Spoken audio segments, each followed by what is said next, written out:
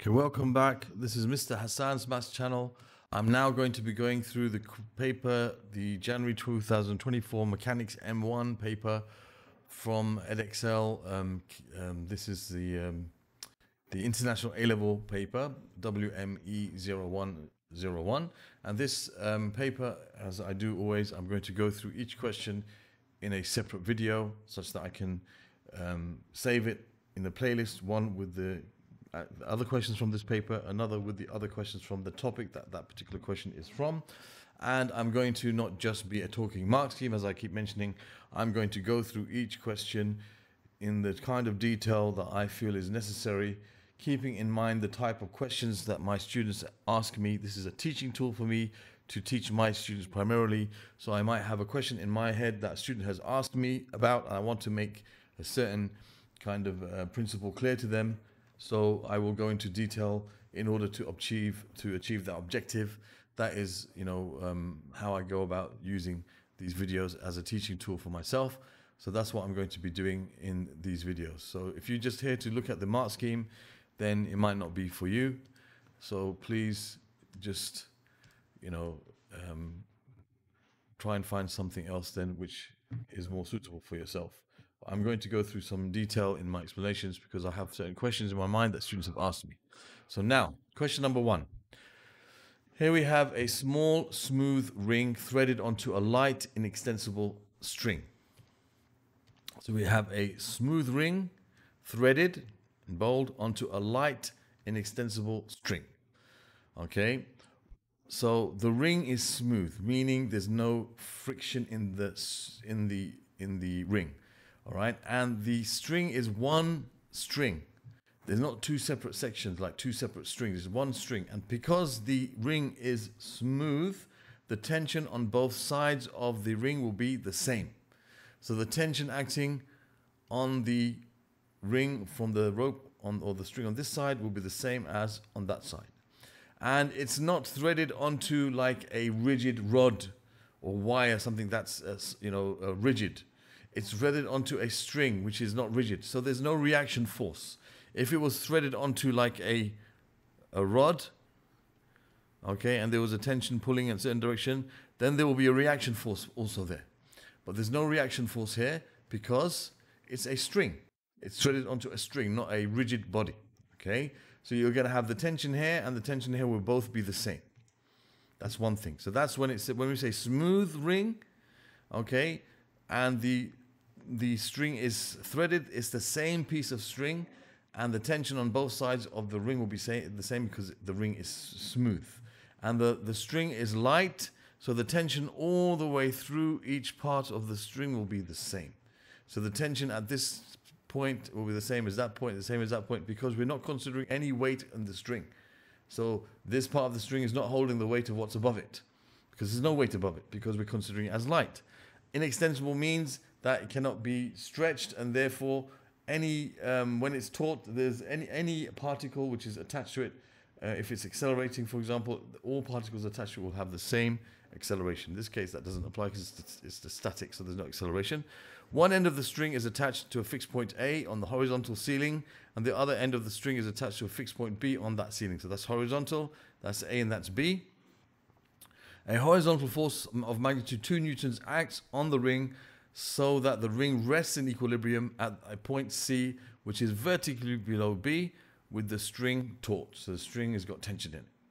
The line of action of the horizontal force and the string both lie in the same vertical plane. Okay, it's not like, if you look at it from, one string is not going that way and the other one is not going in that way. If we're looking at it like three-dimensionally, they're basically in line with each other in the same plane. Okay, they're not like angles to each other in different planes. Okay, so the angle that the string makes with the ceiling at A is theta, where tan theta is 3/4. The tension in the string is T newtons. The mass of the ring is M kilograms. Find the value of T and M. So I'm going to put the information here so I don't have to keep scrolling up and down when I'm looking at the diagram and annotating on it. So here I'm going to have the forces acting. You're going to have the mass of the weight of the ring should be vertically down, okay, which is going to be capital MG. And we're going to have to find what M is. We've got the tension in the strings, which is the same on both sides. So this tension is the same as this tension. Let me just draw that a bit better. I'll do it with these arrows. So you got the tension here and the tension here. They're both equal. Those are the forces acting on the ring. You got your 2 newtons force that way. Okay, and what else do we have? That's it, basically. All right, we know that tan theta is equal to 3/4. We know that tan of theta equals 3/4, which means that sine theta is going to be opposite over hypotenuse, 3/5, and cosine theta is going to be adjacent over hypotenuse, which is 4/5. Now, some people are going to say, how did you know that? So I'm going to show you. All right, but basically here, if you think of a right angle triangle, okay, let's draw a random right angle triangle, and we have the angle here as 90 degrees, of course, is right angled. Okay, supposing this was theta, and this was opposite, and this was adjacent. If tan theta equals 3/4, that would be opposite and adjacent.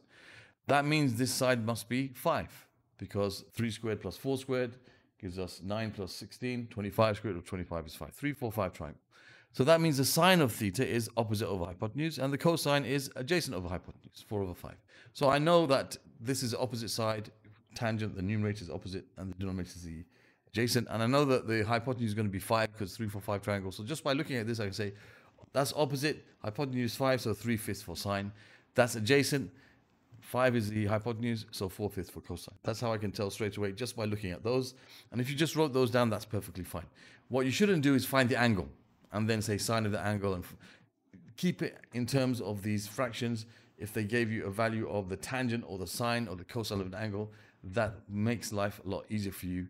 Things cancel out. And sometimes you have to give things in exact values, and you won't be able to so easily if you write the angle as a decimal. Okay, so now these are the forces acting on the particle here. Now this is a right angle. This is theta, sorry. Now what I'm going to do so I can recognize the angles easily, I'm going to draw a line that's like along this line, like this. I'm also going to draw a line along here. Okay, so that I can recognize some angles. So I know that this angle here is theta. Okay, I know this angle here is also theta.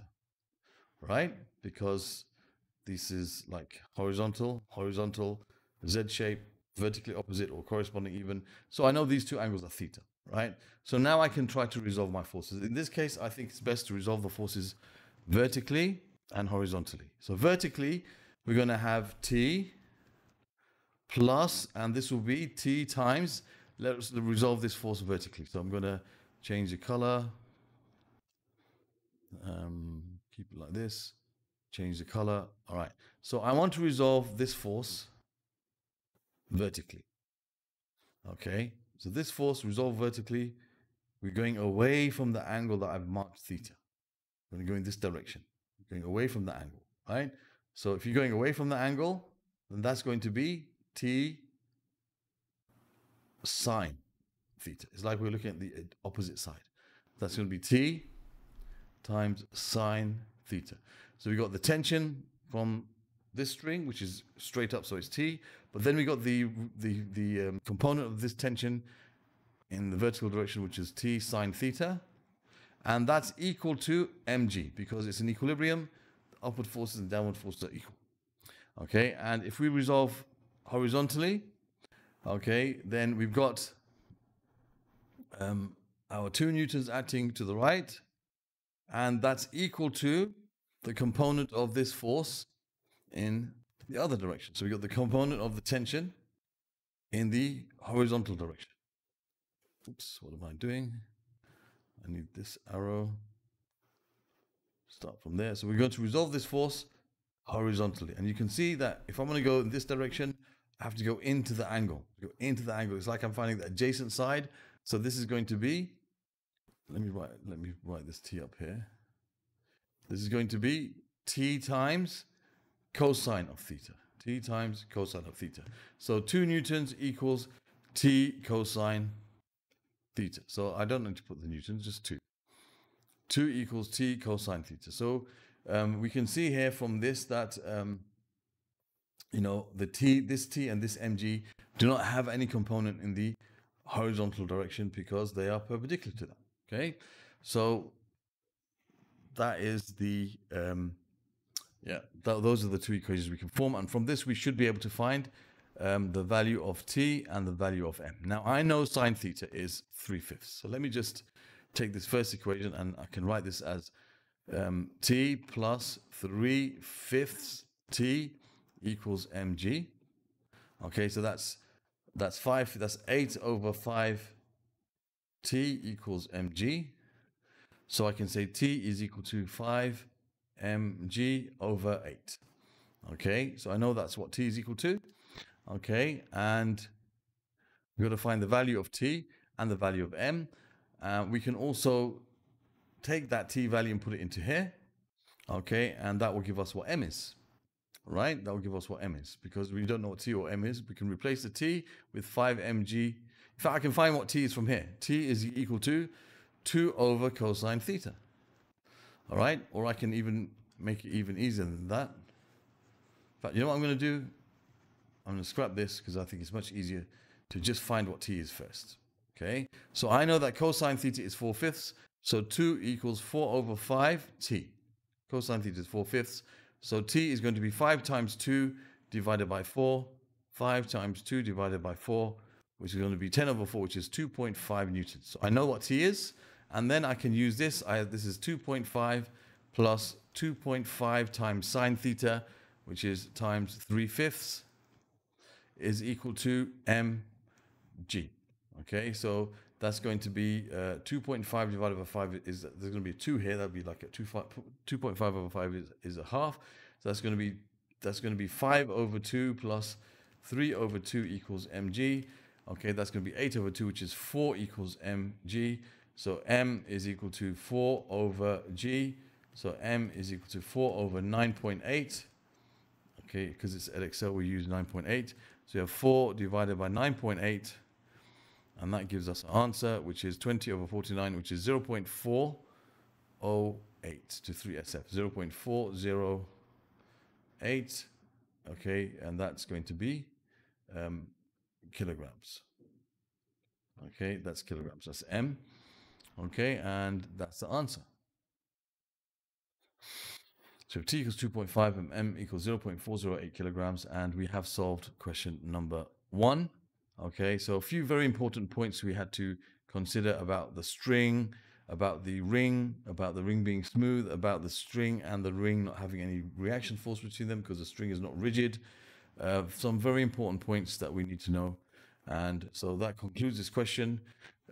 Other questions from this particular paper will be found in the playlist. It will appear at the top of the screen over here at the end of the video. Other questions dealing with statics in M1 will be found in the playlist over here. And in particular, I have a special playlist just for rings, which will be in this area over here. You can subscribe to my channel by clicking on this link. Thank you for watching and see you soon.